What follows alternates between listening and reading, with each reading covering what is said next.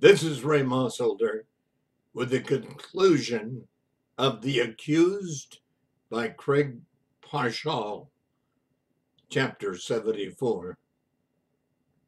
Will Chambers' final question to Colonel Marlowe was a technical legal one. In preparing for the defense case, Len Redgrove had urged his younger colleague to zero in on paragraph 4 of the war crime of excessive incidental death to civilians under Article 82B of the ICC Criminal Court. That element of the crime required that the conduct took place in the context and was associated with an international armed conflict. There's a kind of technical element Will felt the tribunal would give short shift by simply assuming that the incident at Chakbul would qualify as part of an international armed conflict. Nevertheless, after Redgrove's insistence upon it, Will figured he should address the question, as there might be some ambiguity about the meaning of the phrase international armed conflict. Colonel Marlowe, lastly, would you tell this tribunal whether or not your mission at Chakmul was, in your understanding, part of an international armed conflict between the United States and the nation of Mexico? Prosecutor Leforget objected, submitting to the tribunal that it was irrelevant whether or not America was at war with Mexico, as Article 8, Paragraph 4 did not require any proof of that. She submitted that the word international was to be taken in its ordinary and plain meaning. That is, a conflict between one or more nations and the territory within another nation, not necessarily conflict between nations. After a short consultation, Judge Brucker of Germany broke his characteristic silence in the trial to pose a question to Will. Mr. Chambers, am I to assume that you are interpreting paragraph 4 of Article 8 to require the existence of an international armed conflict in the sense of one nation state fighting another nation state? Your Honor, that's exactly what our interpretation is. Well, then, isn't the United States government asking for the chance to have it both ways? Hasn't the United States declared war on terrorism? We certainly have. Then can you point out on the globe where the nation state of terrorism resides? Judge Ponte smiled at that, and Judge Korloff nodded in agreement. Of course, there's no nation state specifically involved in our war on terrorism, but the concept of a war on terrorism is a legitimate and sovereign right of self-defense of the United States of America. And I would submit that the War Crimes Criminal Code was drafted substantially before September 11th, 2001. The drafters had not ever countenanced the possibility that a nation state like America would declare a global war on terrorism out of its sovereign right to defend its own borders. Judge Brucker was not convinced. You have not answered my question. It appears that the United States wants to base both arguments wants to declare war on terrorism without limitation to borders or nations. Yet it's requiring this tribunal to interpret paragraph 4 with its reference to international armed conflict in a way that excludes the war on terrorism from any elements of the war crimes statute.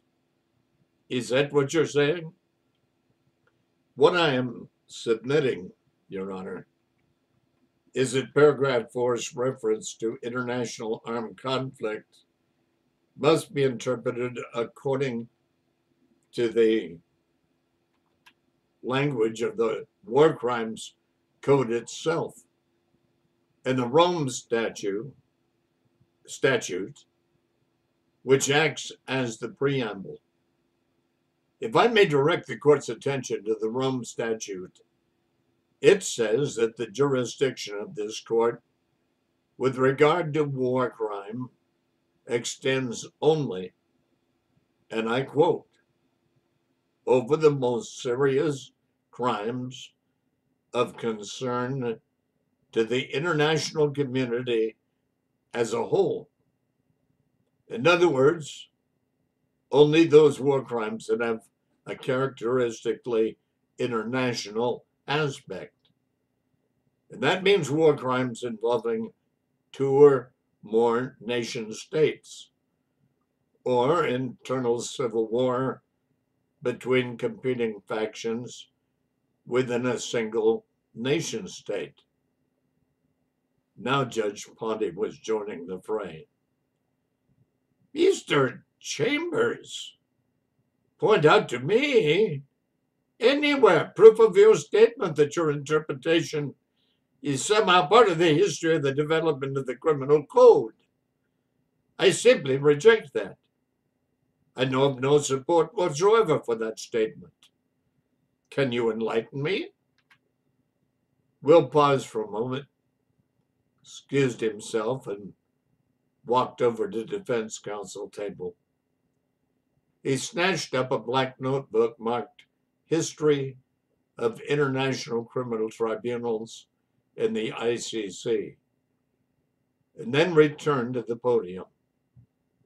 Flipping open to a page, he looked up at the French judge. If I may, Judge Ponte, I would direct your attention to volume 89 of the International Law Review. Within it is an article written in 1995 about the 1994 adoption by the International Law Commission of a draft statute for an international criminal court. That draft served as a basis for what would later be the ICC under the Roman statute. I'm still waiting for some proof that supports your interpretation of the word international as excluding the situation that occurred in Chacmo, Mexico. Well, if I may, let me call your attention to a statement in that International Law Review article. It described the initial work of the International Law Commission and its draft statute as extending jurisdiction only, and I quote, over grave crimes of an international character under existing international law and treaties. So what is the international community? Well, isn't that self-evident? I certainly think it is self-evident. The other day, I looked up in several different dictionaries the definition of the word international. Every primary and secondary definition included the concept of 2 or more nations.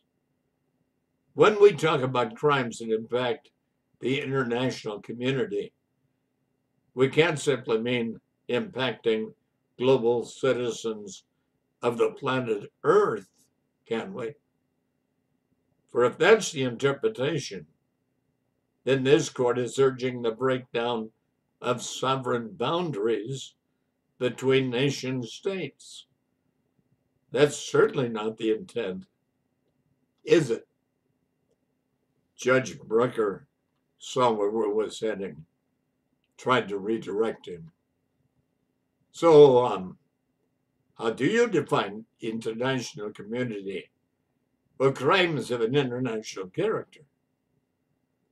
Respectfully, Judge Brucker, that term doesn't apply to the circumstances as they existed at the time that the United States made a limited assault on my house outside of the village of Chakmul in pursuit of terrorists who posed a threat to the national security of the United States.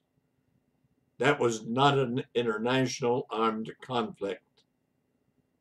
Judge Karloff weighed in. Can you give us other examples of what would not be an international armed conflict? After reflecting for a moment, Will answered, well, as an example, if a customs agent or perhaps a state patrol officer in the United States were in hot pursuit of a bank robber who then crossed the American border into Mexico, and just on the other side of the border, a gun battle broke out between the customs agent or state patrol officer and the bank robber, just because it took place on Mexican soil doesn't mean it was part of an international armed conflict. Or perhaps this: an American naval vessel stops at Cancun, and one of its sailors goes ashore on leave. He's kidnapped by a drug cartel, and the American military attempts to secure his release by the use of force on Mexican soil. That's also is not an international armed conflict. Will was ready to list a half dozen more hypotheticals, but Judge Korloff cut him off, raising his hands and waving them. Thank you, that's enough. I think we see what your argument is. We're going to permit the question to be asked and the answer to be given, for whatever weight it may have. We'll put the question to Colonel Marlowe again as to whether or not he considered the assault at Chakmul to be part of an international armed conflict. Sir, as I understood this situation, I had no reason to believe that it was part of an international armed conflict of any kind. We weren't attacking the nation of Mexico. We were defending the security of the United States from a small group of known terrorists. Will then rested the defense case. Walking back to his counsel table, the attorney wasn't entirely sure what might have been accomplished by his dialogue with the judges on an obscure point of international law. Indeed, he could only hope that as far as obscurity was concerned, his argument hadn't clouded what he felt were the truly critical issues in the case, issues that were now hanging precariously in the balance. Chapter 75. Francine Leforget snatched up her notebook and legal pad and strode rapidly to the podium.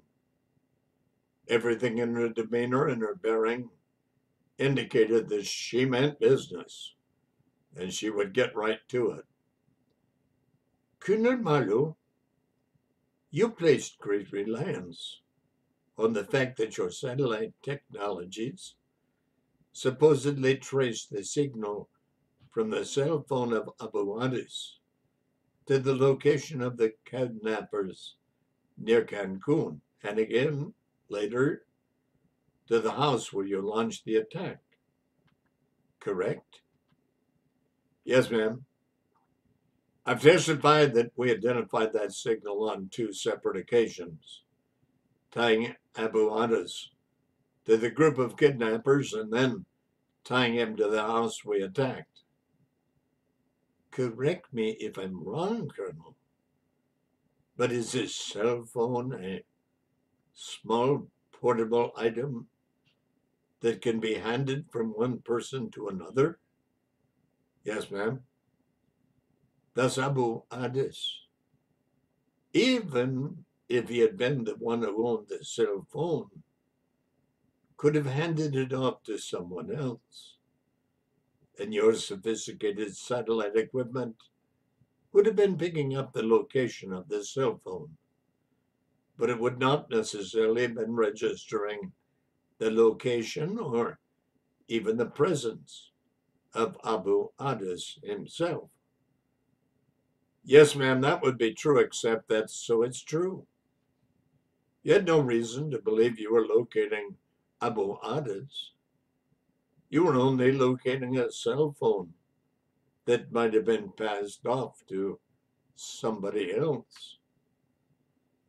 Madam Prosecutor, if I might answer, what I was trying to say is that your question has a wrong assumption in it. Abu Anas was known to have several cell phones, but the cell phone number in question belonged to the phone he protected with his life, was his most secure number, and he was known to have killed others who had come into possession of it.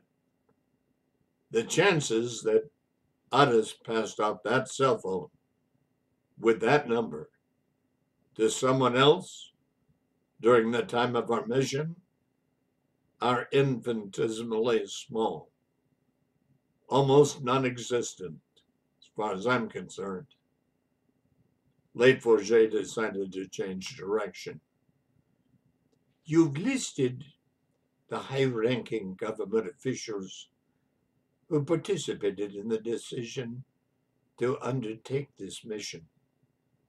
I know that you did not mention the presence of either the president or the vice president of the United States in that meeting.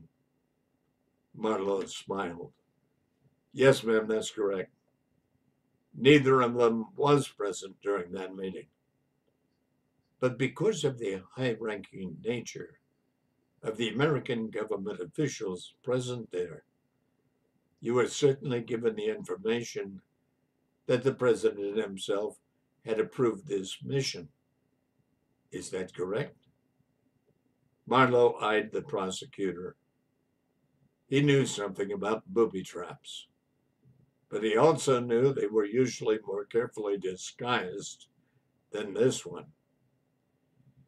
Ma'am, I had absolutely no information to lead me to believe the president specifically knew of or specifically authorized this mission. To this day, I have no information that the president himself was involved in authorizing it.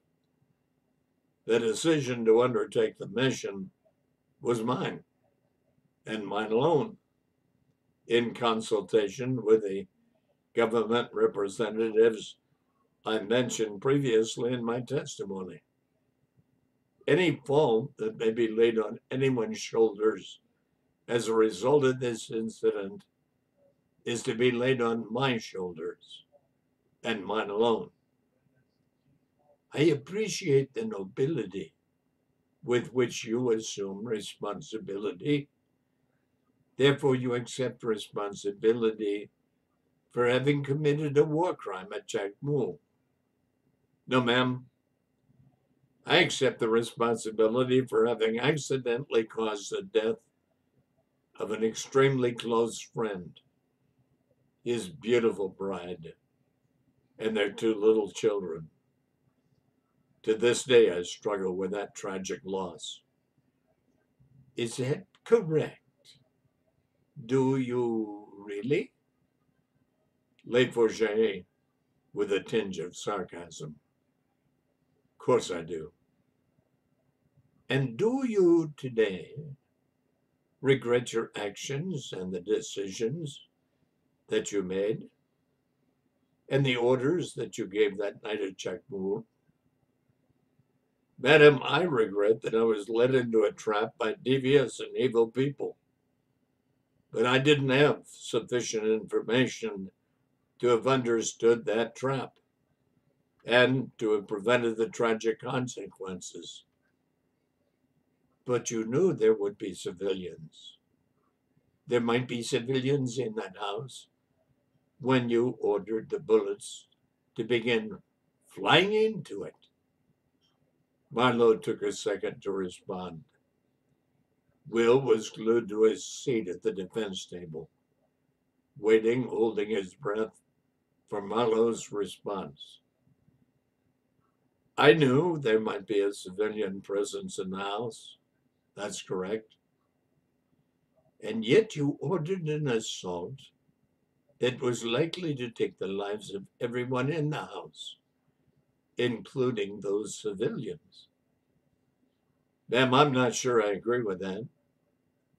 The prosecutor bulleted her next question, this time moving away from the podium with her hands clasped behind her back, her eyes fixed on the man in the witness chair.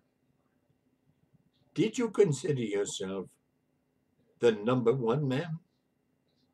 That is, you were man number one in the radio transmissions to your team? That's correct. And it was you, man number one, who indicated you knew there might be civilian loss at the very instant you gave the order to shoot. Correct? You're correct in that. I did say those words. The listening device of the Mexican police did pick up my words correctly. Leforget handed something to the clerk, who then walked it over to Marlowe at the witness stand. And look at these pictures. Look at the photographs of the murdered bodies of Carlos Fuego and his wife, Linda, and his two children. Study those pictures, Colonel Marlowe, and then tell me you regret the loss of civilian life.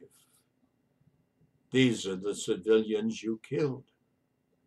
These are the civilians you murdered. Were these lives worth the tactical advantage gained by chasing some men through the jungle whom the United States thought might possibly pose a risk to it? Marlowe's gaze was locked onto the pictures in front of him. His chin quivered, and he raised his face toward Leforget. He was silent for almost a minute. After regaining his composure, he answered, Madam Prosecutor, I can imagine nothing in this world that would have been worth taking the life of Carlos Fuego and his family. Marlowe cleared his throat and took a swallow of water. His expression was controlled, as if etched in stone. But the court personnel could not see the tears that were welling up in his eyes. As Leforget sat down, Will knew two things, despite of the theatrics of her cross-examination. He knew that the prosecutor was moving from her initial theory that the United States has used Marlowe and his squad to deliberately assassinate Fuego as a potential CIA defector. But he also knew that Leforget had he also knew that Leforget had confidently built a convincing fallback position, that proving that a war crime had been committed by Marlowe required to demonstrate only a high degree of recklessness in the face of very little tactical military advantage. If the tribunal accepted the interpretation of Article 8 of the codes, Colonel Caleb Marlowe might be spending the rest of his life in prison for war crimes. The attorney walked slowly to the podium for redirect examination. His task was simple. His questions were going to be concise. Colonel Marlowe, this has been a very difficult day for you. My question is going to be very limited. You were asked about civilian loss. Collateral damage was also a phrase that was used by the prosecution. You used both of those phrases in the seconds and minutes prior to giving the command for the assault to begin. And you admit that? Marlowe nodded slowly. Yes, sir. That's correct. What civilians were you referring to? Well, not civilians, not plural. So you were considering the possible presence of one civilian in the house at the time you ordered the attack? Yes, sir. That's exactly what I intended. There were 4 terrorists who had escaped. It was clear to me that Abu Adi's was one of them, and that he had his cell phone with him in the safe house in Chakmul. When I looked at my thermal imaging scope, I saw 4 individuals seated. There was a lookout front. That makes 5 people. Of course, the 5th person could have been another terrorist, but I also considered the possibility he was not, that it was, for all intents and purposes, a Mexican civilian. And did you have any reason to believe that it was one civilian in particular? Yes, I did know his name. But American intelligence knew there was a high-ranking Mexican official who had been collaborating with the AAJ. Our belief was that the Mexican official had given information to the AAJ to aid them in their kidnapping of Secretary Kilmer. That same official was a civilian anticipated might have been in the house that night. I do have a question to ask you. And if I don't ask it, I'm certain the prosecutor's office will be sure to ask it. And here it is. Why would an influential member of the Mexican government place himself in a safe house together with known terrorists immediately after the aborted kidnapping of the American Secretary of Commerce? Wouldn't that have been a very risky thing for that official to do? Exactly. But there's a reason why I believe this Mexican official in particular might have been willing to assume the risk. And what reason was that? We had word about the planning of an attack against the United States, that this official had sensitive information that was being delivered to Abu Adis directly. It was such a critical piece of information that I believe this individual would have risked apprehension in order to deliver this information in person to Adis, rather than trying to transmit it through a third party, or via telephone, which can be monitored, or via a cell phone, which can be monitored even more easily. So what is it that you felt there might be? Why is it that there might be one civilian present? one who was a co-conspirator with a terrorist cell group that had intentions to make some sort of strike against the United States. Yes, sir, that's exactly what I thought when I gave the order for the assault to commence. Will knew there was nothing more he could do. He rested his cross-examination and yielded the podium to Le Forget. But your assumptions about who was in the house, that it might be a co-conspirator with the AAJ, these assumptions were absolutely incorrect, weren't they? Milo knew the truth and he would speak it. Yes, ma'am. My assumptions were entirely incorrect. After Milo's testimony, there was only one other item of business for the defense case. Will asked the court to receive into evidence the entire transcript of the deposition of Damon Lynch taken in the jail in Mexico City. Le Forget objected vehemently, spitting out her words like an automatic weapon, arguing that Lynch had not been listed originally on the list of witnesses presented by the defense, and that the circumstances of his testimony were inherently unreliable. Then she landed the lowest blow of all.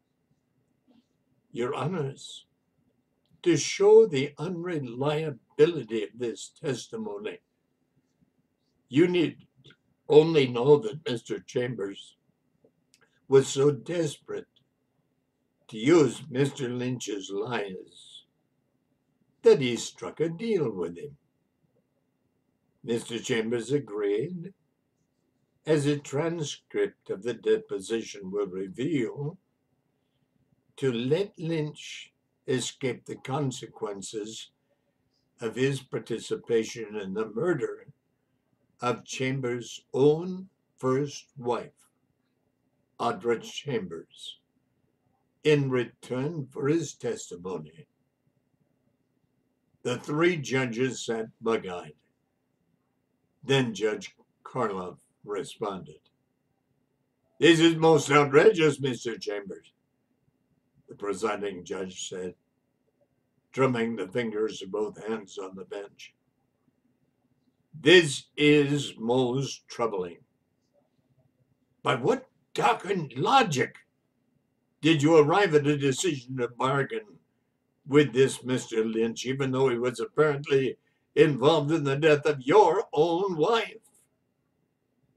Will has spent his entire adult life in courtrooms around America.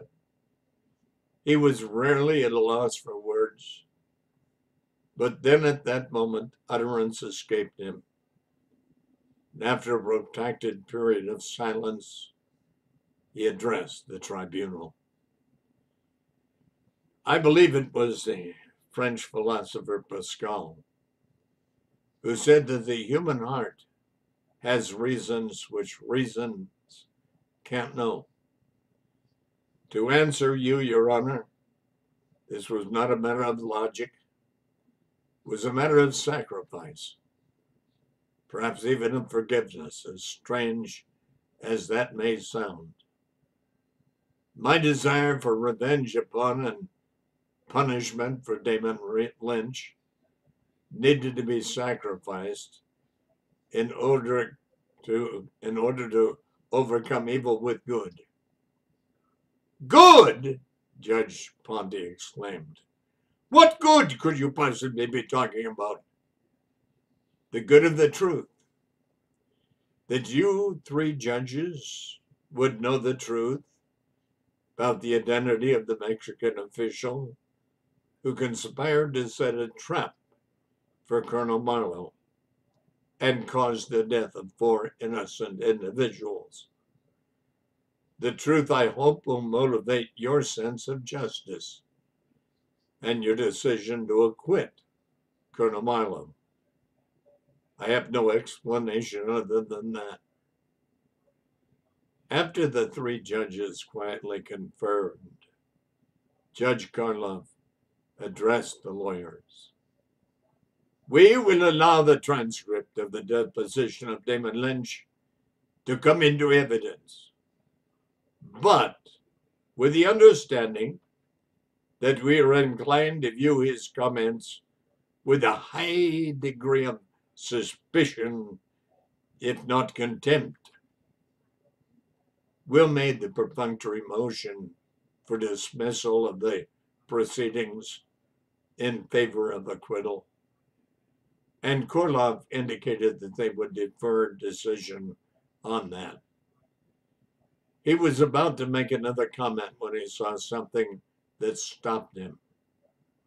A clerk hurriedly approached the bench and passed a letter to him.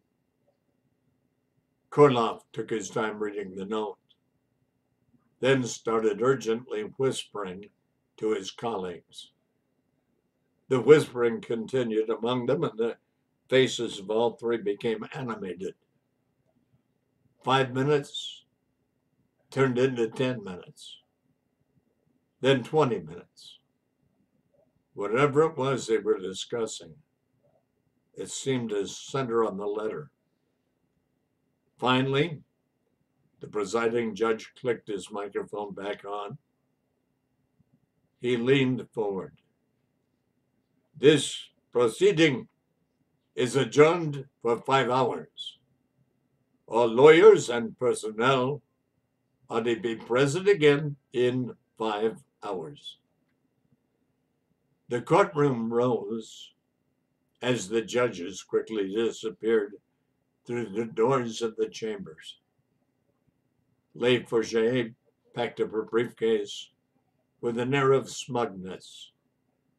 Will took a few steps toward her and extended his right hand. May justice be done. The prosecutor took his hand limply, offered a half smile, then turned and exited the courtroom with her assistants. Chapter 76. After the session was adjourned, the bailiffs permitted Will to spend some time talking with Caleb Marlowe alone in the courtroom. His client wanted to know, of course, why the judges had so abruptly adjourned for a short period. The attorney could only surmise that an exigency had arisen in another case that would require them to participate in an emergency hearing lasting several hours. Final closing arguments had yet to be heard. Judging by the lateness of the day, Will assumed that the court, when it reconvened, would schedule closing arguments for the following day, and then it would inform the participants of its schedule for deliberations and for announcing the release of its decision on the case. Marlowe wanted to know Will's assessment of his testimony. The attorney assured him that no witness had ever performed more truthfully nor more effectively. As the two then chatted about a few personal things, the colonel said that the only positive point about his confinement was the quality of the food, which he found surprisingly good. Will then asked a question offhandedly. So if we're blessed with an acquittal in this case, what are you going to do with your life? His client smiled and thought about it for a minute. Well, I expect to be traveling quite a bit. Maybe I'll revisit Chichen Itza. Will looked at him thunderstruck. Then a wry smile broke out on Marlowe's face. For a minute there, I thought you were serious. Oh, I am. I think that's a fascinating place to visit as a tourist. El Cenote Sagrado, the great sacrificial well where the Mayans threw in human beings to satisfy their gods. You saw that place, didn't you, when you went down to investigate? Yeah, so I didn't have too much time to linger. I walked past it with Pancho on the way to the house.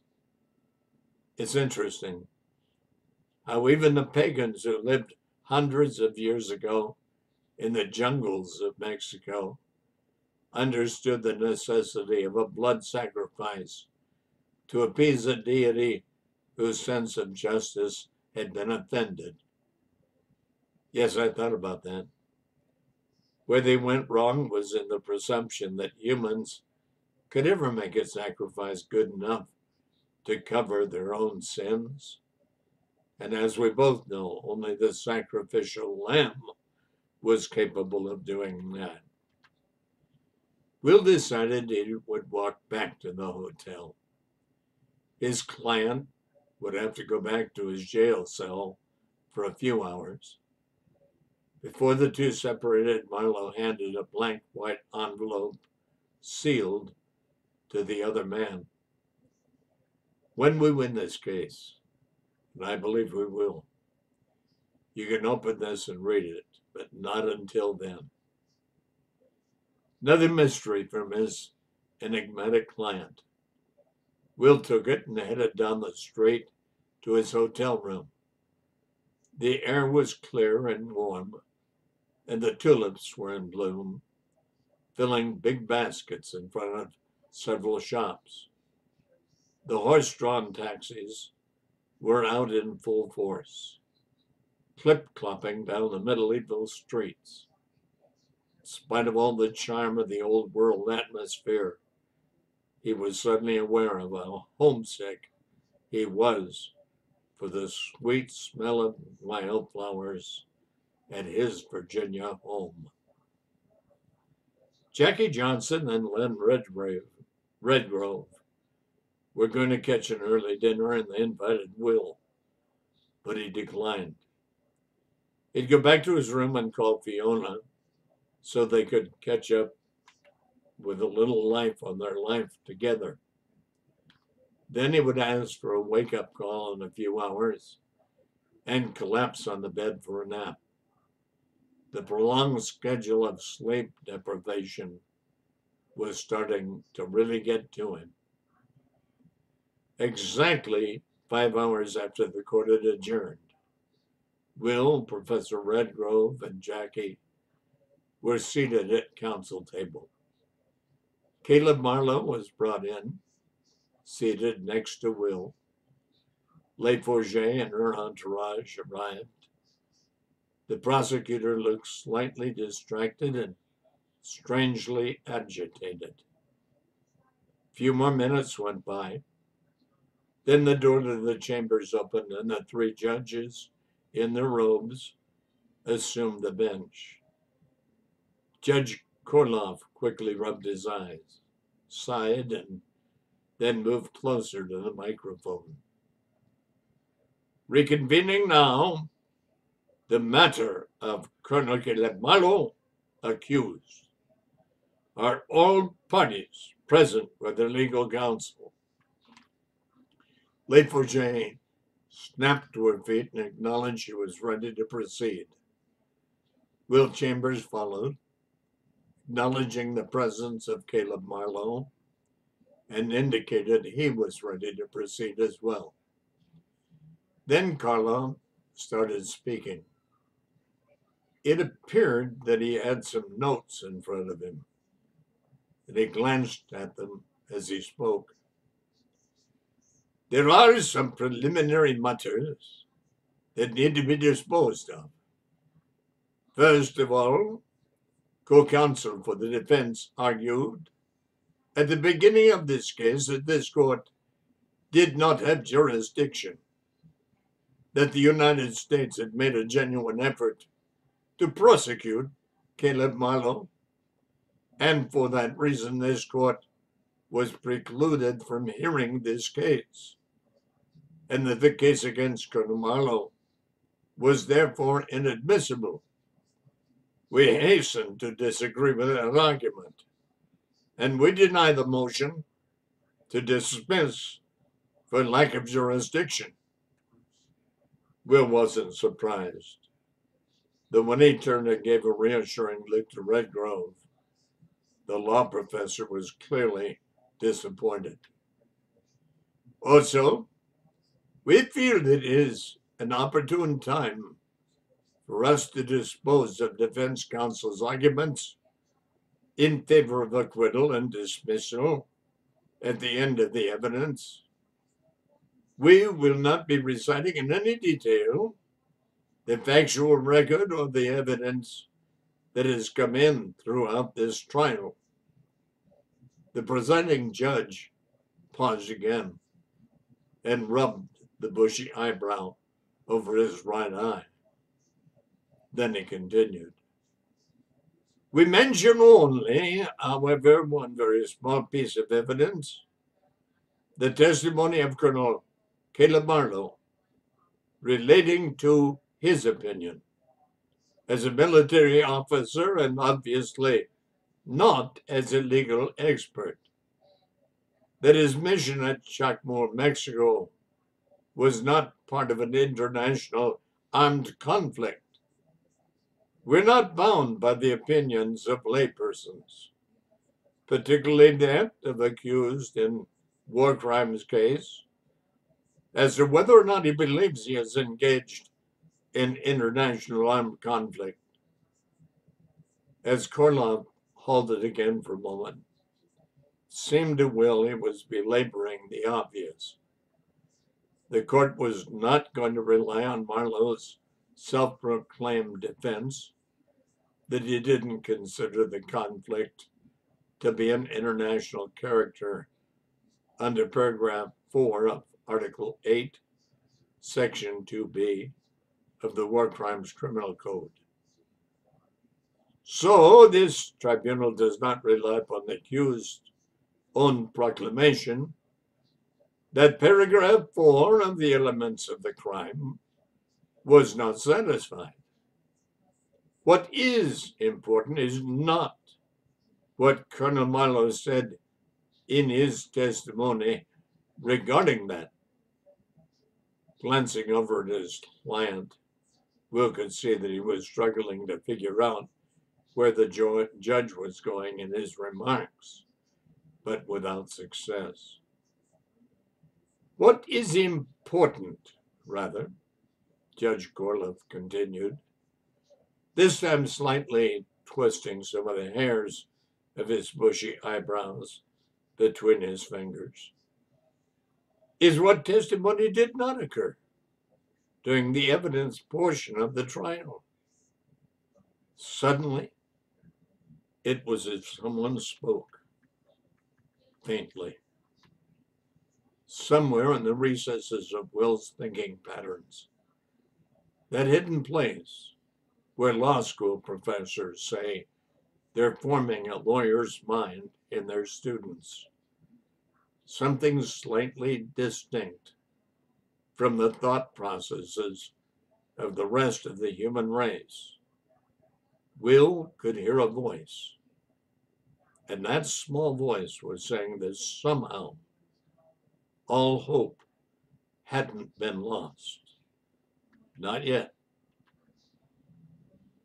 Chapter 77.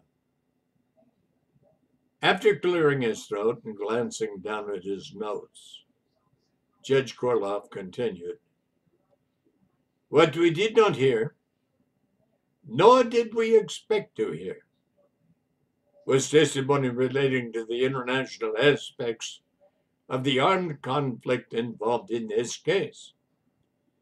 The basic facts surrounding the actions of the BATCOM unit and Colonel Marlowe on behalf of the United States of America within the sovereign territory of the nation-state of Mexico are essentially uncontroverted.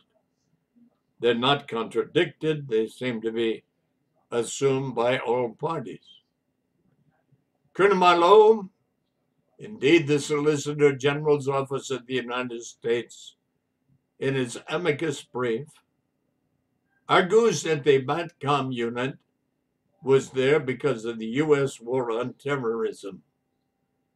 The office of the esteemed prosecutor seems to agree that was the putative reason, but argues that the occurrence itself at Chakmul clearly exceeded any tactical or military advantage that might have justified the killing of 4 innocent human beings. Thus, those are the undisputed positions of all the parties here. That's the framework of this case. That is also, we regret to add, the dilemma facing this tribunal. As Korloff concluded his remarks, he folded his hands in front of him, and the 2 other judges, one on each side, stared directly ahead. The dilemma is simply this: the actions of the United States government, and Colonel Caleb Marlowe in particular, show a disregard for the human rights of Mexican citizens. Indeed, show a disrespect for the sovereignty of Mexico. And it was at this point Will considered rising to object. The court had not even heard the closing arguments from counsel, and it appeared to be issuing its decision of guilt. However, something told the attorney he should hold his peace. He was glad he did. Nevertheless, the judge intoned, glancing over at the bank of interpreters behind the glass wall along the side of the courtroom, then looking back directly at Will Chambers. It is the decision of this tribunal. But before he could continue, Judge Ponte reached over and grasped his arm. The 2 began arguing vigorously. It looked like Ponte was making a last-ditch effort to redirect the tribunal's decision. Korloff was shaking his head. The French judge's hands were now frantically jabbing the air. The Russian judge argued back.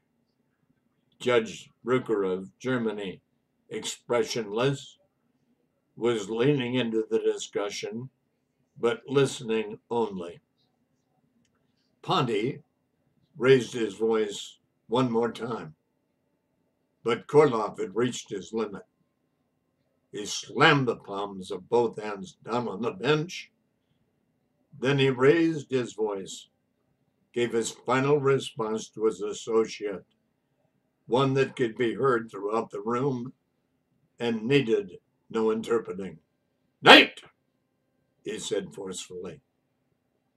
Then he turned back to the courtroom and continued reading the decision. The defense motion for acquittal, that motion must be granted. Will, Redgrove, Jackie, and Marlowe all simultaneously jumped up from their seats. The professor thrust his hand into that of his colleagues and whispered, "Well done, well done." Will was momentarily numb. Judge Korloff hammered his gavel to quiet the defense bench, and then continued, "There is an ambiguity within an element of the war crimes offense that is the subject of this case. It is not entirely clear that the episode here, issuing as it does from America's self-proclaimed war on terrorism, qualified as a form of international armed conflict within the language or the intent of Article 8, Section 2B4 of the War Crimes Code. Because this is a criminal case, we must err under the well-known doctrine of lenity on the side of disfavoring a conviction based on a criminal code of uncertain interpretation. This case is dismissed. The accused is hereby ordered discharged from custody. From somewhere, Will heard a gasp. He wasn't sure where.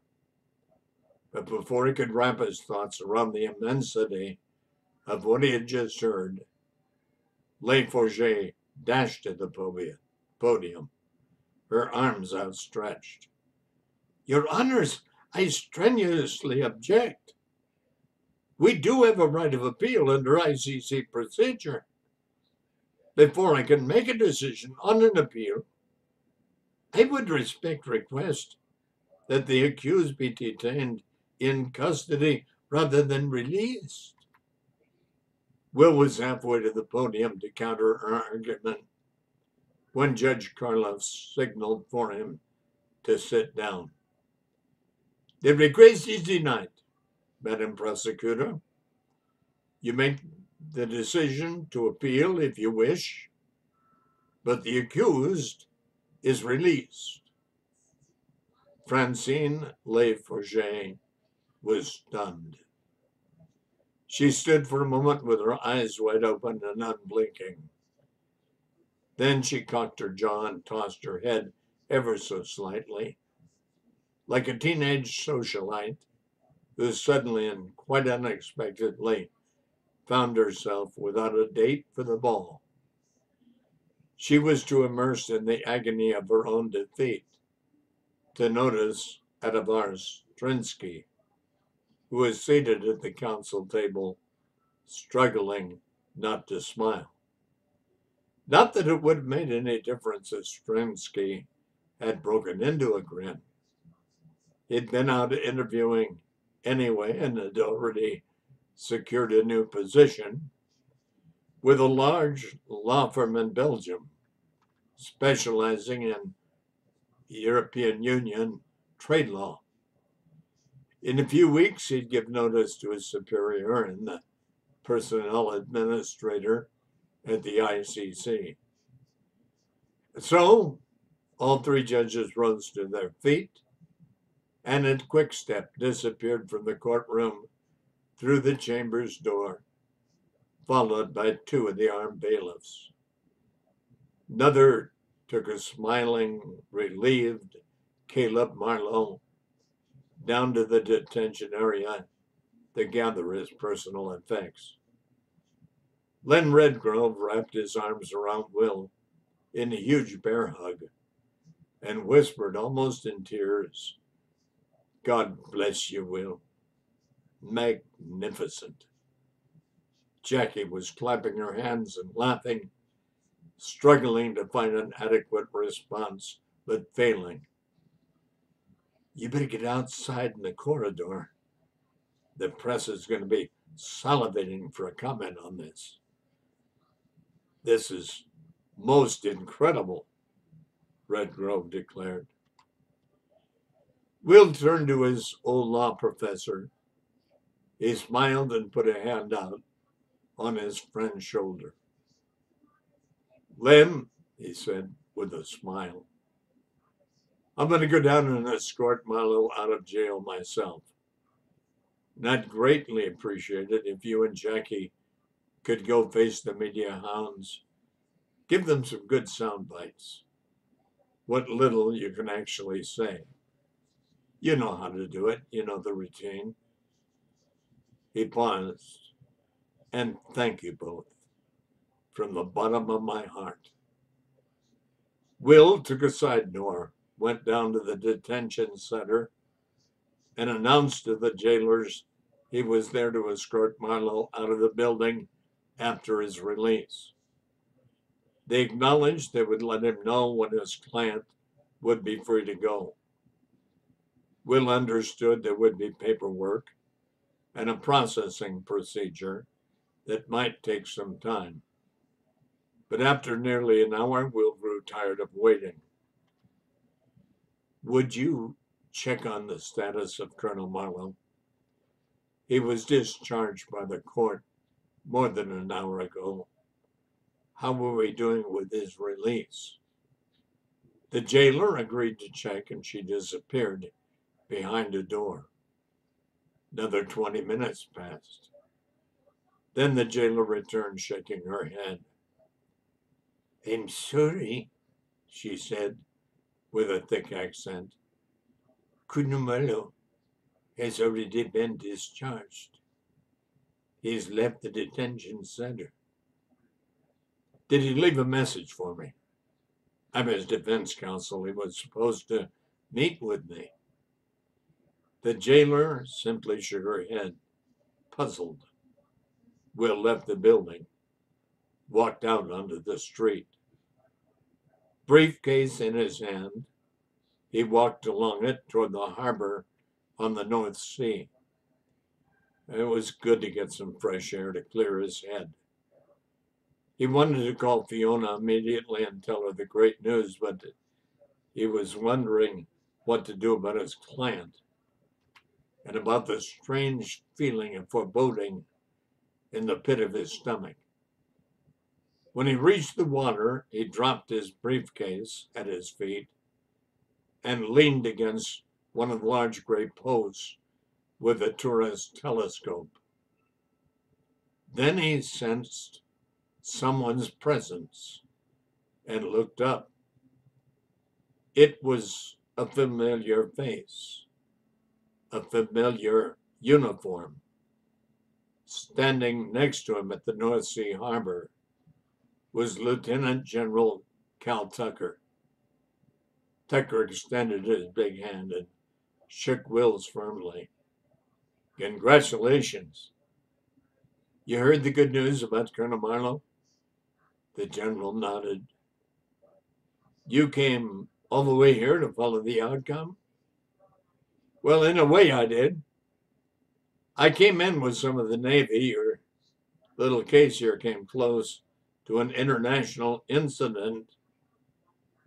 How much can you tell me? Just this.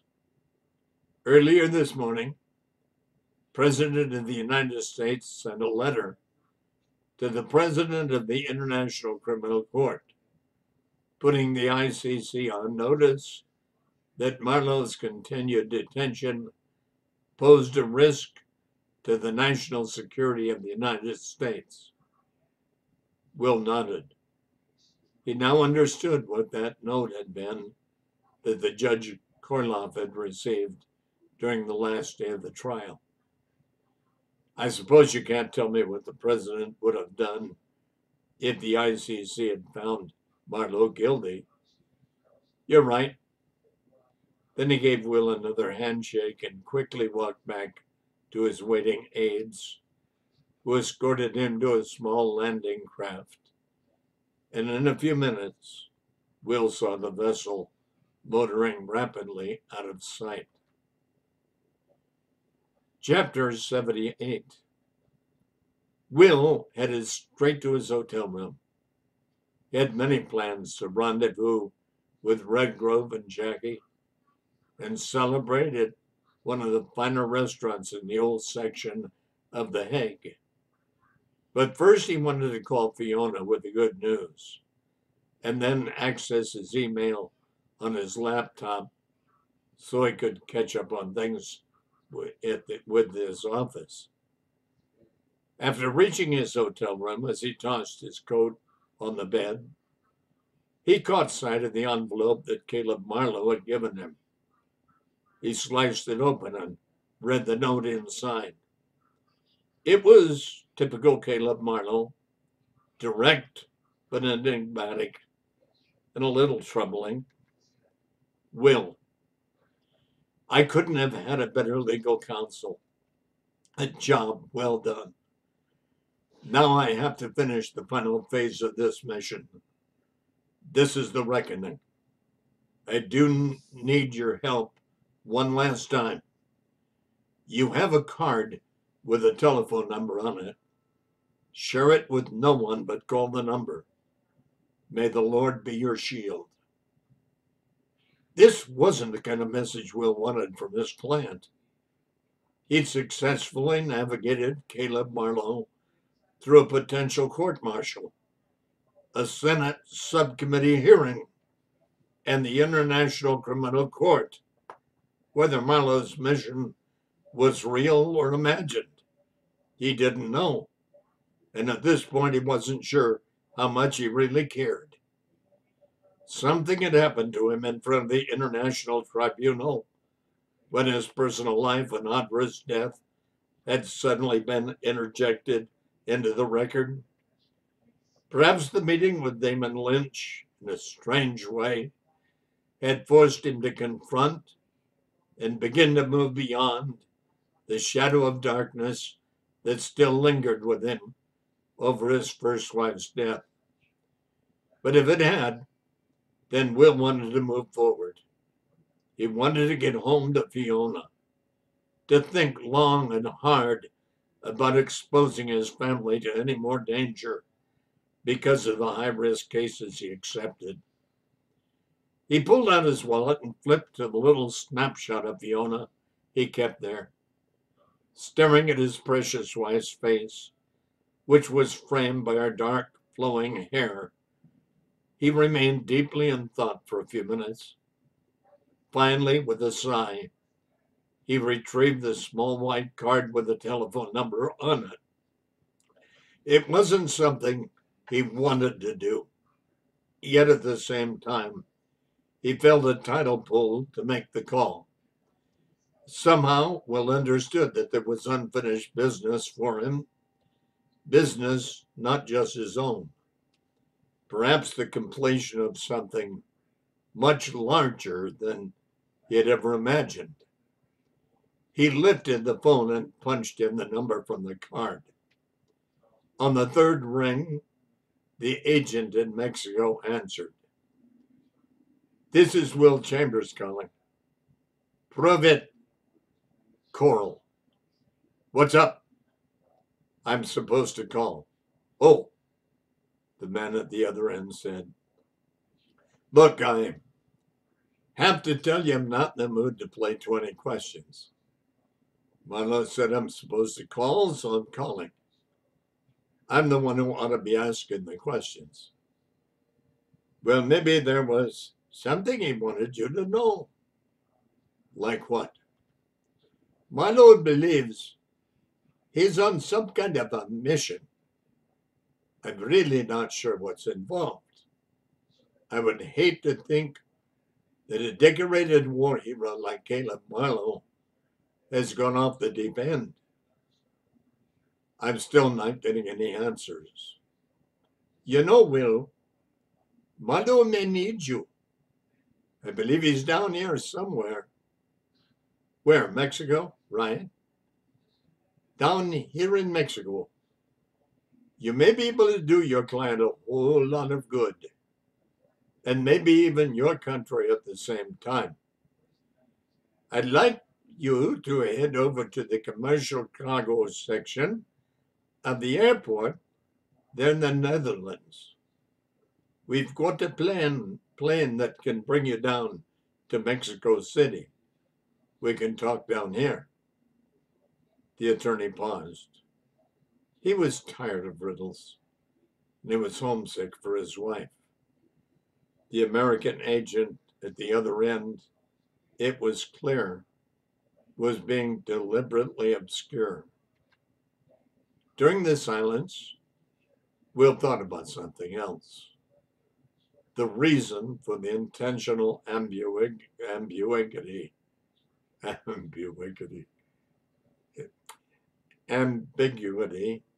was now becoming obvious.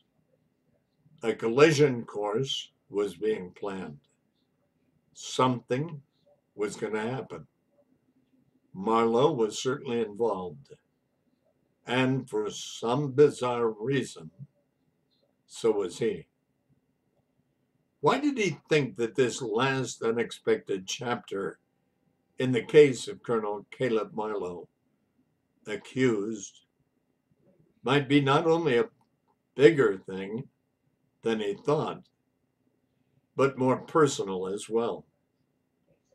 What if the final road led to that unknown ground where the puzzles of forgiveness and vengeance would be resolved? What if he was being called to a place of ultimate sacrifice? He took a deep breath and cleared his throat. Then he asked one last question. On a scale of 1 to 10, what's the risk here? Well, Will, let me put it to you this way. Life is full of risks. There's a risk when you travel the freeway, or when you fight for justice, or when you put yourself in harm's way because you just may have the chance to save the lives of innocent people. Will was no longer wondering what he had to decide. His only question was, how would he tell Fiona? Do I need to get to the airport immediately? Yeah, I'd say so. What do I look for?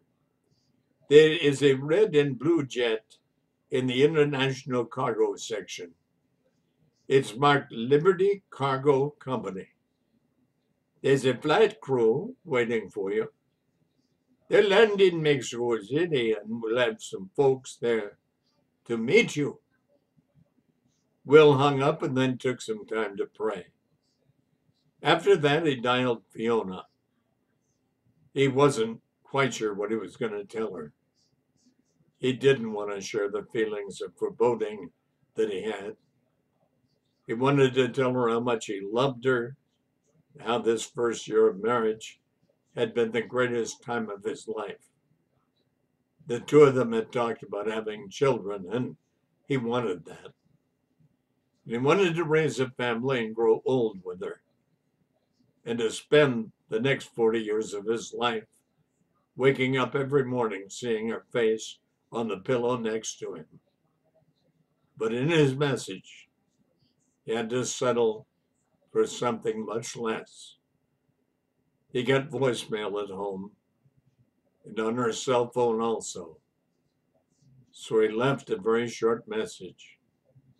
Fiona, this is Will. I have one short side trip before I get home. I'll love you forever, and whatever separates us now, the oceans, the mountains, anything else, will never change that. I'll see you at home, darling. On his way out of the hotel with his luggage, he left a message with the front desk for Len Redgrove and Jackie Johnson, letting them know he'd taken an early flight out and would meet them back in the U.S. Then he hailed a cab to the airport. He found the small blue and red jet on the tarmac. A pilot and co-pilot were leaning against the small stairway that had already been lowered. Mr. Chambers? Will nodded, scampered up the stairway, and settled into one of the seats. In a few minutes, he found himself winging over the medieval spires of the Hague and heading back to Mexico City, not yet knowing exactly why. But he was unable to shake the distinct and overpowering impression that there was something very final about this journey. Chapter 79. Making his way through the crowded lobby of the airport in Mexico City, Will wasn't surprised to see Pancho waiting for him. But this time he had a serious expression and didn't smile. The Mexican shook Will's hand, patted him on the back, and then led him quickly toward the exit. How was your flight over? Pancho asked as they reached the door where his cab was waiting. Bumpy. They had to take a wide swing because of the hurricane headed this way. Pancho opened the glass door, and as the two men stepped outside the airport building, they were hit by a steep breeze that made their jackets flap. Will climbed into the back of the taxicab, and not surprisingly, the American agent with the bull neck was in the back seat waiting for him. And the agent was blunt. I'm going to give it to you straight, Will. We need you on something. Colonel Marlowe is waiting for you at a site near that house in Chuckmoor.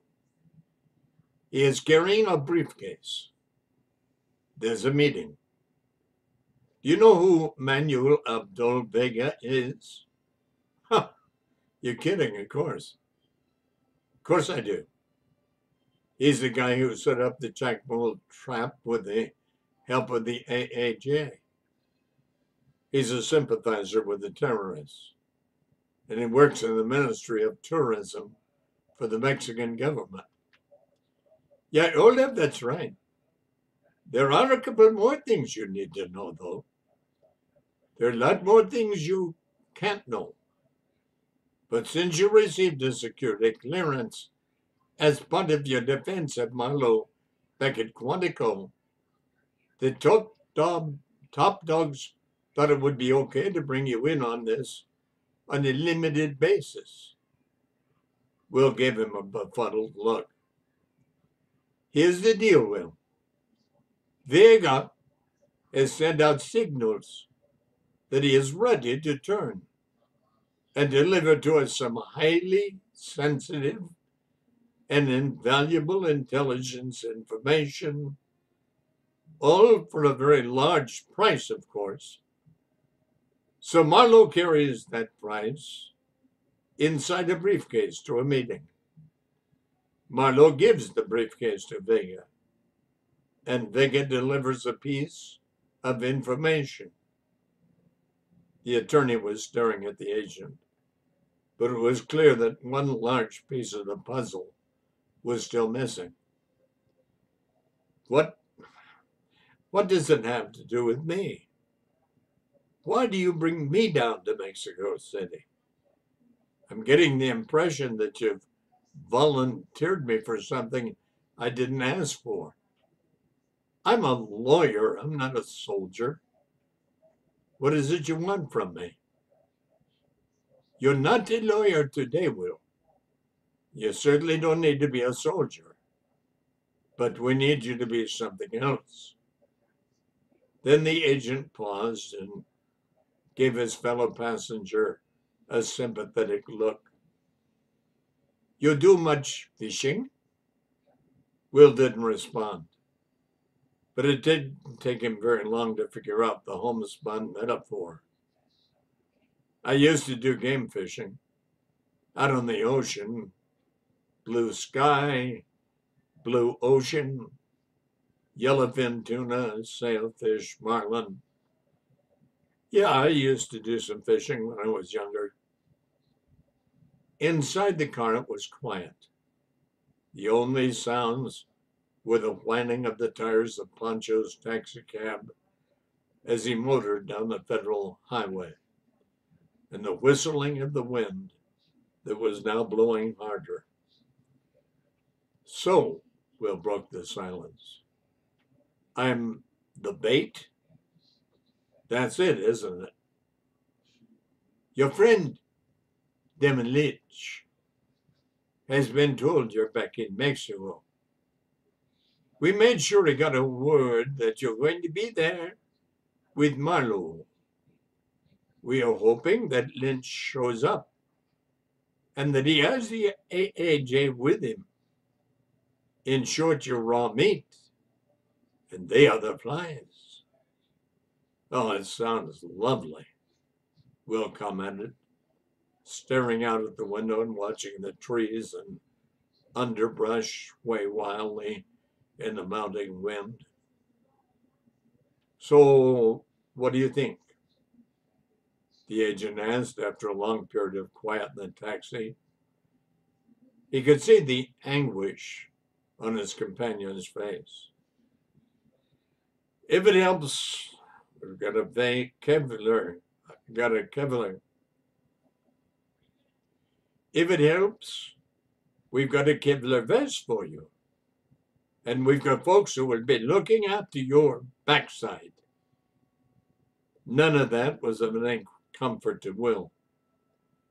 He opened his wallet and looked at the photo of Fiona once more. It was a picture he'd taken of her on their honeymoon. She was at the railing of their hotel. The azure blue of the ocean behind her. The sun was on her face, on which there was a look of bliss and beauty. He slipped the snapshot out of his wallet and put it in his top pocket, just over his heart. He had the sinking feeling he must surely do this mission, but that just as surely it might come with an enormous price to pay. Just tell me one thing.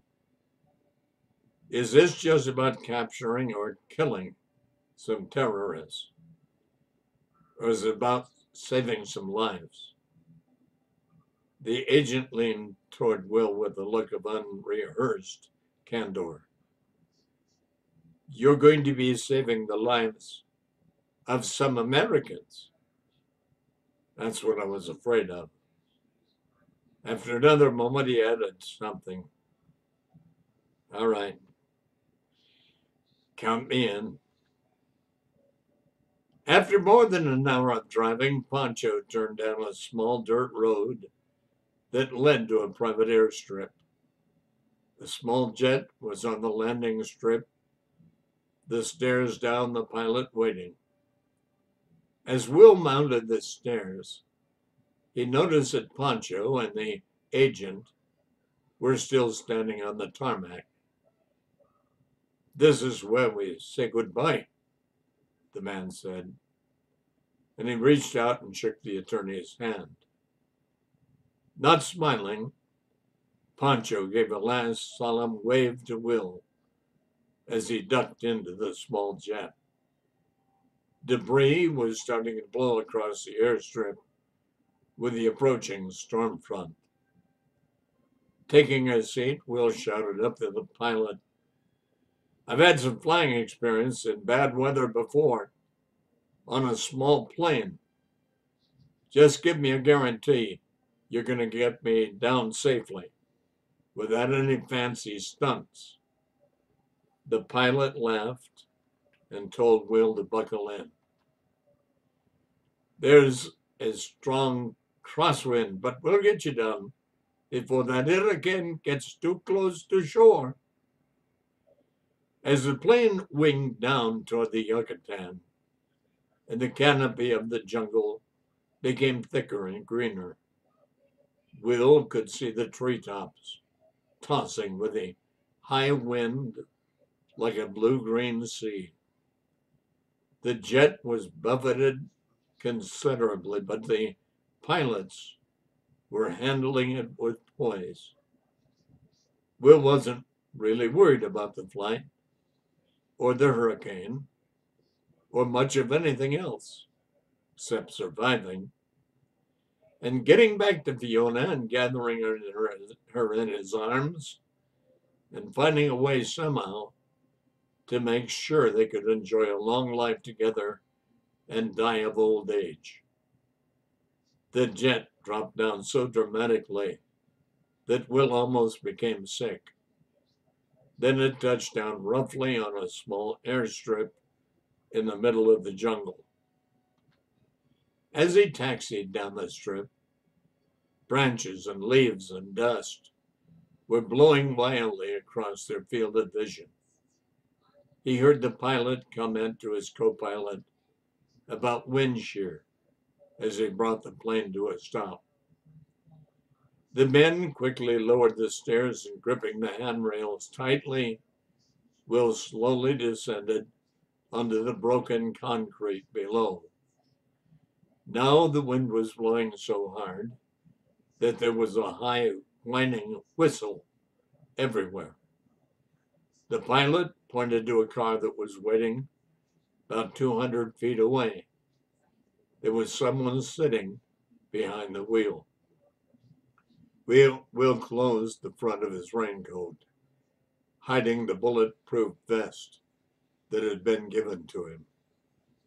As he walked to the car, fighting the mounting tempest, his eyes were searching for a glimpse of who was inside. And as he drew nearer, the driver's features became clear. The man behind the wheel rolled down the window. "Hurry up," shouted Caleb Marlowe. "We've got a very tight schedule." Chapter 80. Will Chambers ran the last few feet to the car, clutching his jacket together, and jumped into the front seat next to Caleb Marlowe. Now, let me start off by saying that I'm really not glad to be here, he shouted over the noise of the wind. Marlowe smiled and nodded. Then he reached over and patted Will's shoulder. "Don't worry, Private Chambers. You'll be okay." They drove through the storm that was now ripping through the jungle. They were on their way to Chichen Itza. Marlowe told him, in a rendezvous point by the sacred well of sacrifice. Here and there, they noticed the Mayan locals boarding up their windows against the approaching hurricane. Occasionally, small flocks of pink flamingos and white herons flew past them, a startling contrast to the darkening sky as they winged their way inland toward safety. His companion explained as many of the details as he could of the planned meeting with Manuel Abdul Vega. Much of it made no sense to Will. And worse than that, it sounded as if he and Marlowe would be meeting with Vega in the open at the rim of the huge gaping well, with no supporting military to defend them. Even to the lawyer's non-military understanding of logistics, sounded as if the two of them would be sitting ducks. Can I just point out some flaws in this plan? You're giving a briefcase with money to Vega in return for some intelligence information. But I'm coming along to attract Damon Lynch and hopefully our members of AAJ. Maybe even Abu Addis himself. So what happens if they're watching and waiting for us? What happens when they come up to us and surround us and start shooting? You're going to have to trust me on this. Whatever information I give you, you might be tempted to share with someone else if this thing goes bad and you get captured. So what am I supposed to do? Just be visible, just be there with me. None of that was reassuring. Will patted his top pocket to make sure the photo of Fiona was still there. The two men were silent. The wind noise had now reached a low moan, and occasionally a gust would buffet the car, pushing it sideways. The tops of the jungle trees on both sides of the road were flattening out almost to 45 degrees under the power of the massive air currents sweeping in from the ocean. There was this commander, Marlowe said loudly, finally breaking the silence. This Commander Joshua. He had orders to advance, take all of Canaan. The first hostilities were at Jericho. It was a flat, open place on the edge of the desert, an oasis with palm trees, vegetation, springs, surrounded by mountains. Joshua and his army had to take that place first. Will was silent, listening as the whining, roaring wall of the hurricane closed in on them. You know the rest, his companion said, his voice raised so he could be heard over the storm. The city fell, and Joshua marched on to the battle of Ai. Will had heard the Old Testament story, and he nodded. But before the fighting began, Joshua had this encounter. He sees this big warrior standing off in the distance. The warrior has a huge sword drawn in his hand. So Joshua says, "Hey, are you for us, or are you for our enemies?" Then Marlowe paused and swallowed, stared ahead for a moment. Then he cleared his throat and went on, but in a voice more passionate than Will had ever heard before. But the warrior says, "I am the captain of the host." He drew a long breath. "I am the captain of the host of the Lord, and where you're standing is holy ground." He glanced over at Will and kept talking, almost shouting, with a moaning tempest rocking their car. "The captain of the host is going to be there with us today, Will. I know you think that maybe this has all been about my getting revenge, the big payback. And I'd be lying if I said this wasn't personal. But it's much more than that. And no matter what happens, no matter what, because the captain of the Lord is there with us, we're going to be on holy ground." Then they spotted the top of the tall Mayan pyramid off in the distance over the waving jungle treetops. Marlowe bulleted out a quick spoken prayer, ending it by saying, "As in the battle of Ai, Lord." As they pulled up to the grounds of Chichen Itza, a green Ministry of Tourism emergency vehicle blocked their path. Two uniformed officers who were standing behind a temporary barricade across the entrance to the Mayan archaeological site ran to the car holding their hats on. Marlowe rolled down the window, greeted the men, and seemed to be explaining something to them in rapidly spoken Spanish. After a moment, they waved the two Americans through. Marlowe pulled in and parked the car just out of sight of the entrance.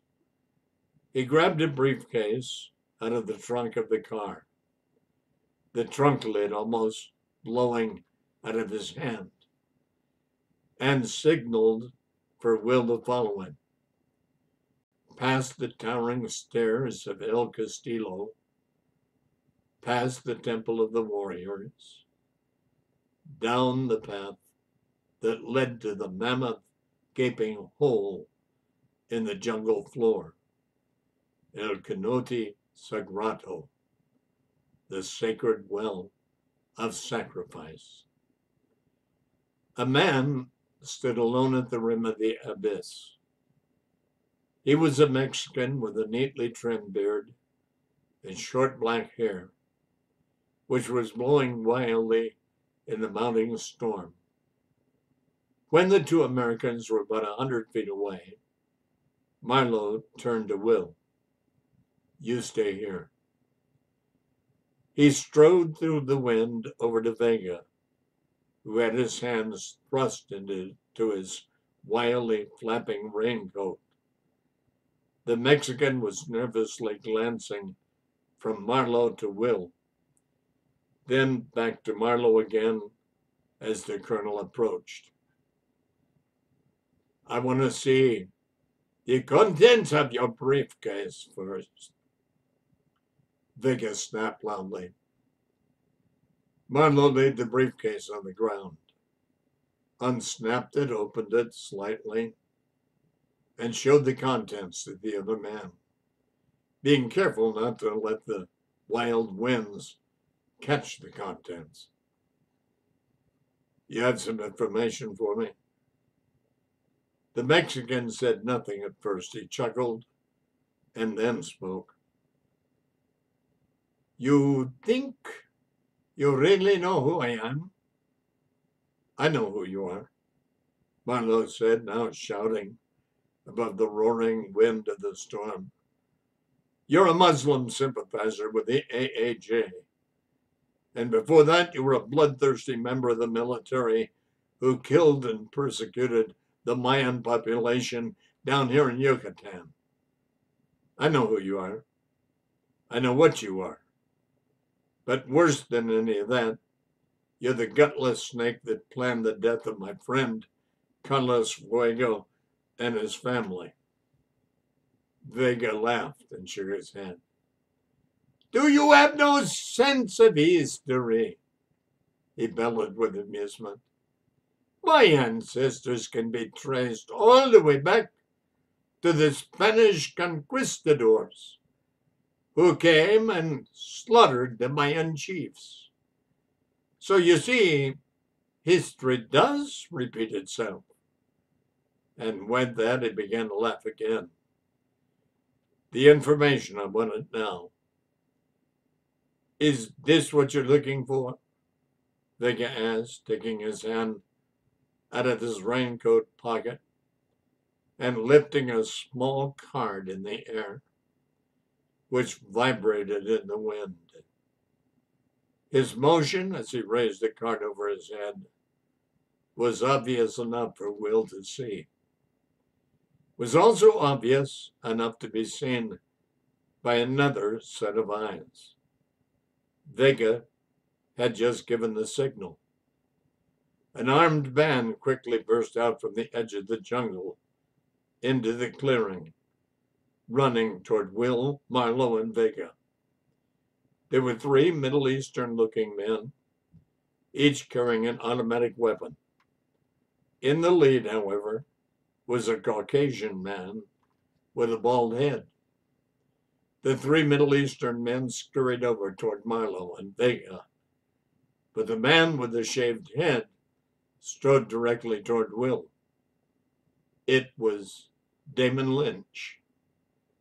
He lifted his weapon and pointed it directly at Will's face, and then screamed out an order. Over there! Over there!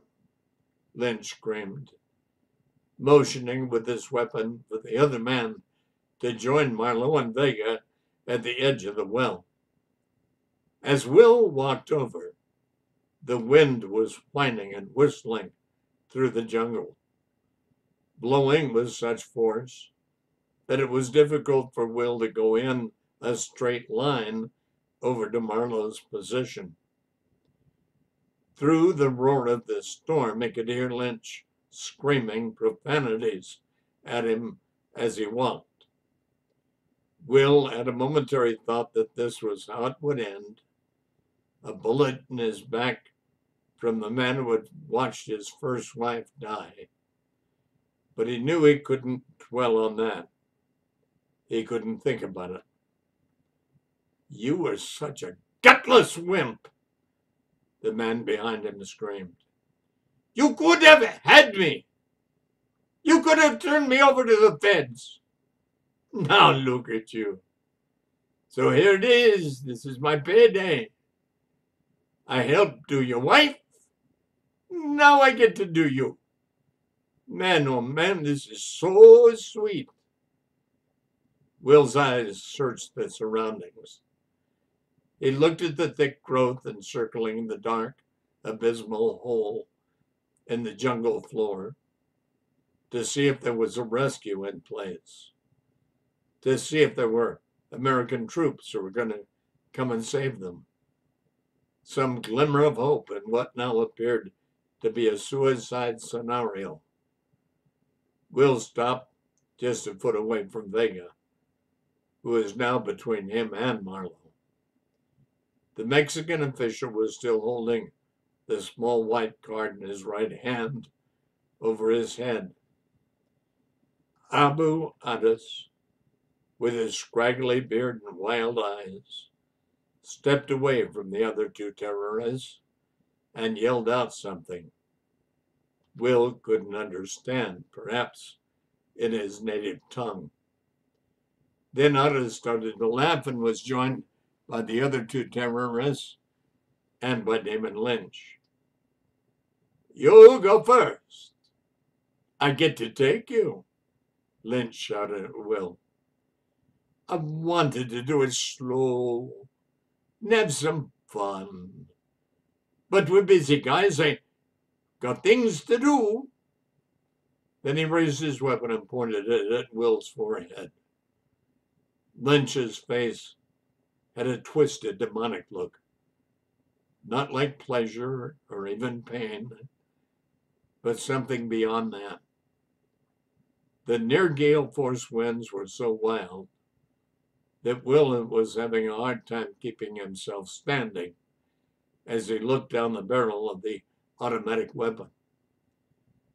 This is holy ground, he muttered out loud a frantic prayer. Then there was a crack, a sound from somewhere.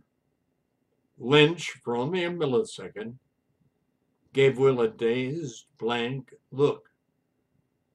Then he dropped to the ground like a bag of bricks. Blood was surging from a sniper shot to the side of his head. Adis and the other terrorists whirled instantly, only to be struck by a hail of bullets and from the edge of the jungle, which cut them down before they could get off a single shot. Within seconds, Master Sergeant Rockwell and the members of the BATCOM unit charged onto the site with guns poised at Lynch and the three terrorists, whose bodies were sprawled on the ground. Then another group came running up behind the BATCOM squad, small group of Mayan rebels, being led by one Oxla Tulam, who had aided in the assault. Caleb Marlowe then turned to Vega, reached his hand out toward him. Give me the card. This is the end of the show, he shouted, steadying himself against the near hurricane winds. But Vega only sneered, and with the small card flapping, he stepped backwards toward the gaping edge that opened on the black, watery depths below.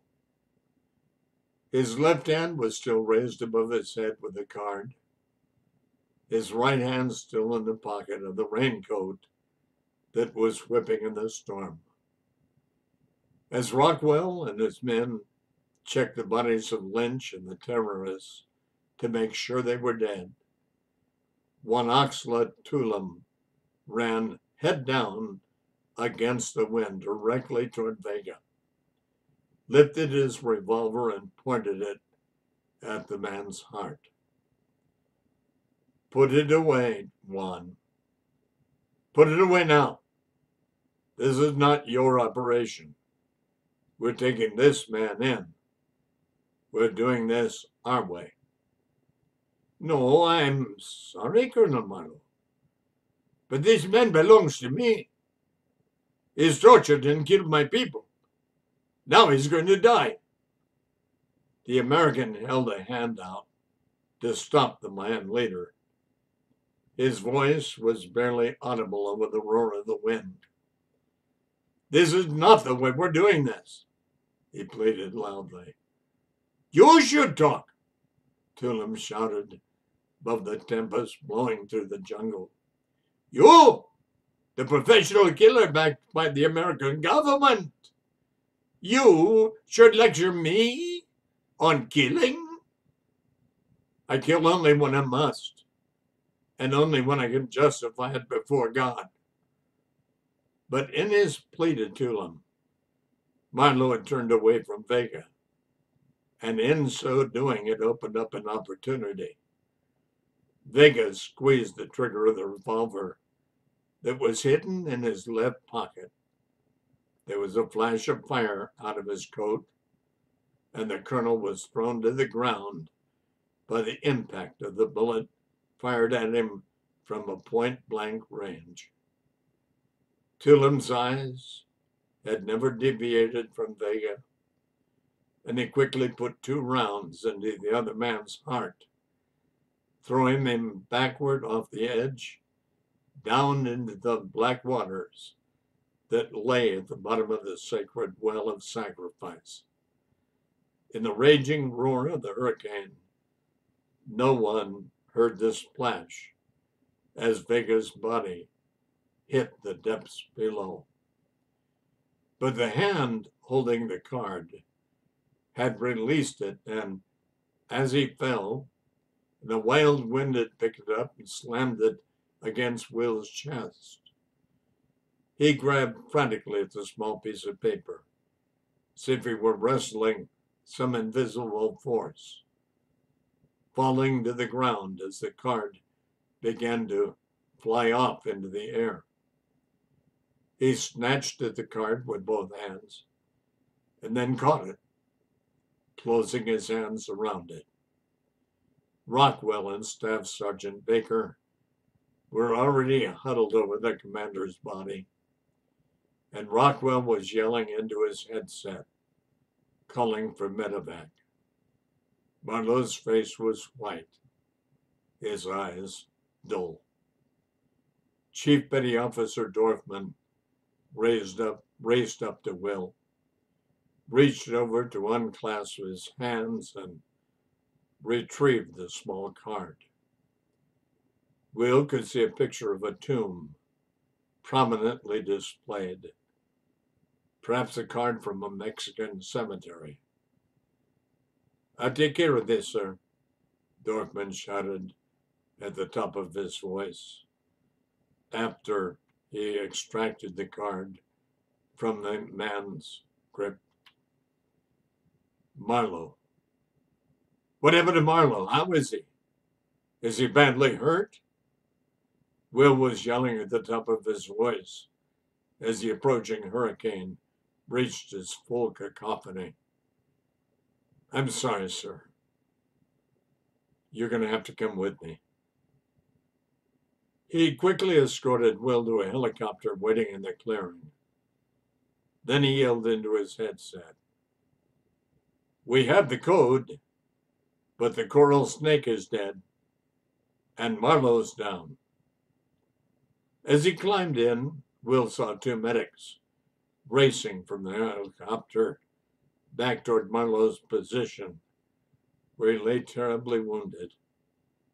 As their aircraft lifted off, it was buffeted violently by high winds, but soon they were high over the undulating canopy of the jungle, and as they traveled due north, the winds, though still powerful, began subsiding. Will didn't know it then, but he would not see Colonel Caleb Marlowe again before the funeral, which would be held 10 days later. Chapter 81. There was much that Will Chambers would never learn, like the meaning of the small card with the tombstone that Vega had been holding, and that Marlowe and the American operatives wanted so frantically to obtain. Its deeper meaning was lost on Will. He was just glad he had caught it in the hurricane-force wind. He'd been an outfielder in his high school baseball days, But here he could claim no athletic talent in the save. The catch had been nothing short of a divine intervention. However, by the time Will and Fiona, Tiny Heflin, Professor Redgrove, Jackie Johnson, and the rest of Will's law office staff would attend Colonel Marlowe's funeral in his small hometown in the panhandle of West Virginia, some facts would have surfaced in a major splash of headlines and television talk shows. The news would electrify and shock the American people. A plot against the United States Supreme Court had been foiled. On a day scheduled for Supreme Court oral arguments, a man in a small, dingy apartment in D.C. rose very early. This man's left leg had been amputated, and taking its place was a prosthesis, which the man strapped on.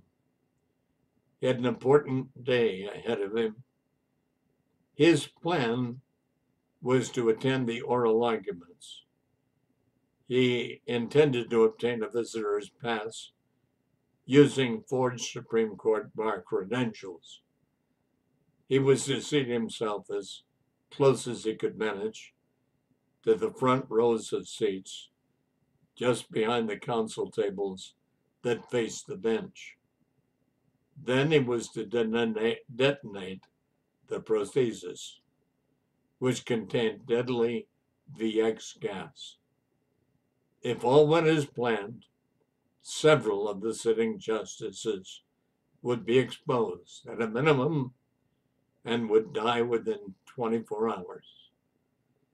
The man hadn't known until the day before Vega's death at Chichen Itza that what his target would be. Manuel Abdul Vega had communicated it to Abu Adis, who in turn had informed the man which site had been selected for the poison gas attack. The tomb is what the message had said. It had been transmitted by passing on one of the cemetery cards, like the one carried by Vega. That was the cryptic detonation for the white marble Supreme Court building.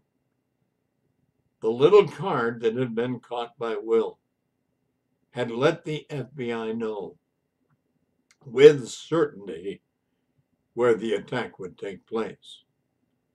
What Will would learn, along with the rest of the world, was that the man with one leg would be captured on the steps of the court's outer courtyard before even reaching the front doors.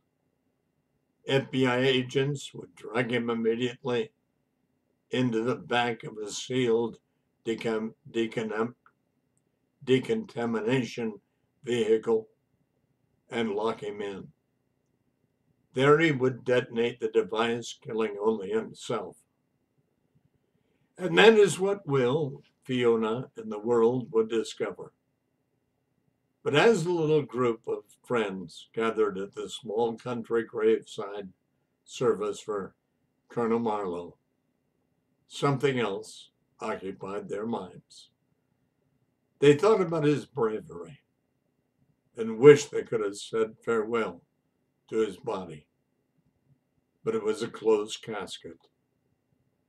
They found it disappointing that there was no military honor guard, except the BATCOM unit led by Master Sergeant Rockwell.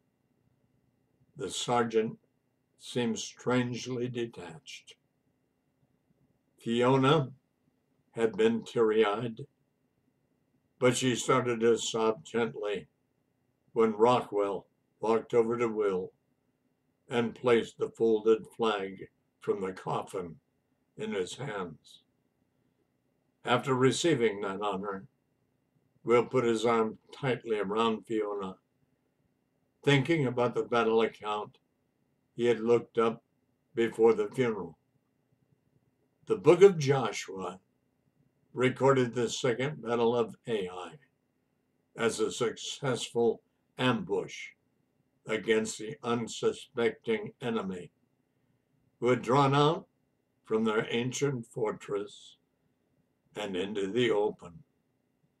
Only in that battle, Joshua, the commander, had survived. It would be several months before Will would again consider the fate of his client and his friend, Colonel Caleb Marlowe. It was on a Saturday. Will and Fiona had been working around the house.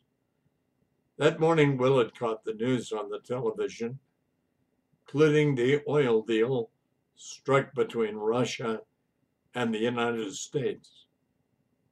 That didn't stop Warren Mulburn from becoming the world's wealthiest man with his Mexico project, though it did take a few $billion of his profit margin. Will greeted the news with a different perspective.